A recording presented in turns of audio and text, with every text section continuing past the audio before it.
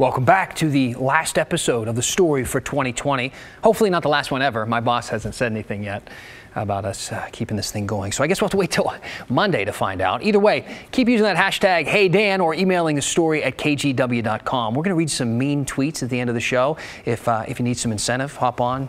Let me know what you think. But before we read those tweets, we're going to read one of hers. That is Tootie Smith, soon to be chair of Clackamas County Board of Commissioners, who in November said she planned to defy the state's rules against large gatherings and host a Thanksgiving party. Then she went on Fox News and talked to Tucker Carlson and said that Governor Brown was treating Oregonians as, quote, second-rate slaves, which was a little cringy at best.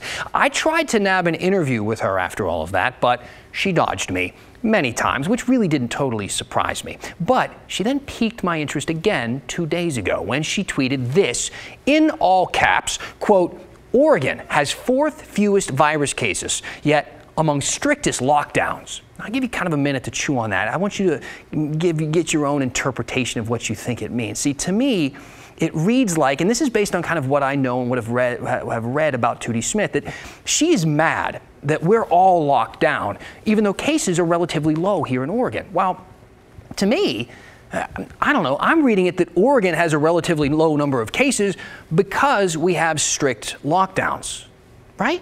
I mean, imagine me saying or tweeting out, Dan gained 7 pounds over the holidays, yet drank and ate horribly with total disregard for his waistline. You'd think, yeah, that's the equation. That's literally how it's supposed to work. Again, we don't know for sure exactly what she meant with that tweet. I do know how we could find out if she sat down with me for an interview, maybe next year.